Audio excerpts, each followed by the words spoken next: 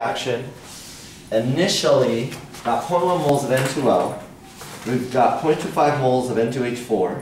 Those react in a 10-liter container. And then at equilibrium, it actually gives you equilibrium values too. It says 0.06 moles of N2O at equilibrium. And we don't know the moles of N2 at equilibrium. So we've got, let me kind of write this down here.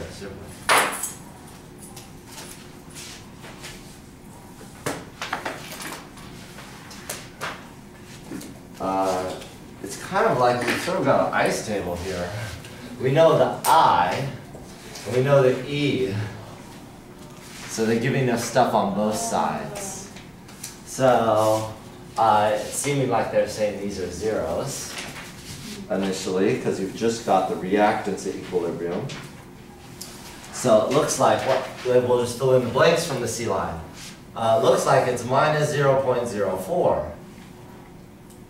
Fair enough. So this must be what? Yeah, it has to. This has to be double. Okay. Ooh, this has to be plus. This is annoying. 0.06.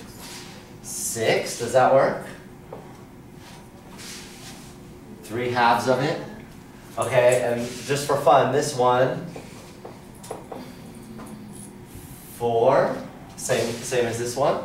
They're both 2? Okay, let's see what we get. 0.06. This one's going to be 0.23. This is going to be 0.06, and this is going to be 0.04.